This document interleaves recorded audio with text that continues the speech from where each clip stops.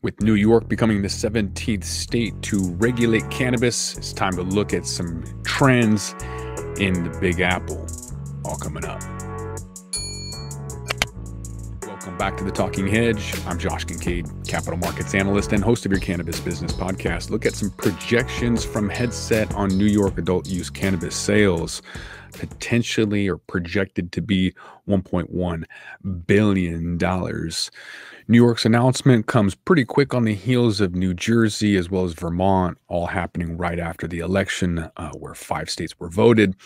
So this is a pretty quick pace to become 34% of all states now have some form of regulated cannabis. So New Jersey kind of creating that FOMO, helping New York make that decision to get out of some debt. Some of the estimates are going to be maybe 15% lower than previously reported to around 740 million.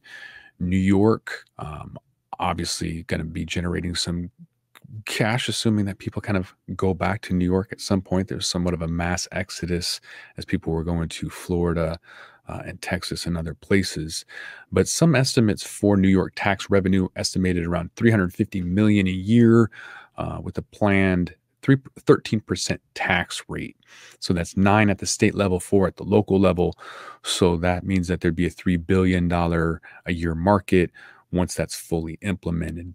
So if we also estimate using Massachusetts as an example, since they both kind of had the same markets, both functioning with medical and then moving into the rec market, we might see New York numbers being similar. So if we look at the end of Massachusetts' first year of sales, there was 33 operational cannabis retailers.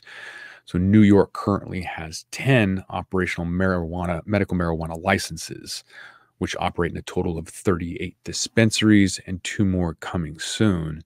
So these numbers could be conservative as well because New York, with their population, is going to bring in more than New Jersey, more than Massachusetts. But these numbers don't actually include tourism, which I kind of find interesting because it's very conservative. So estimates don't include tourism, which will likely take some time to resume in full force. So if they apply those numbers, conservative numbers, then the top line sales forecast is over 1.1 billion for the first complete total year of sales. I expect some big numbers from the Big Apple, maybe some apple wrapped, terpene infused pre-rolls or something. Washington State also has a lot of apples, so maybe we can collaborate, come back to the Talking Hedge and find out more. With that, we're going to roll this one up. I am Josh Kincaid. This is the Talking Hedge. Don't forget to like, share, and subscribe, or don't, and I'm out. Don't forget to smash that like button on your way out and check out these other videos that we've got.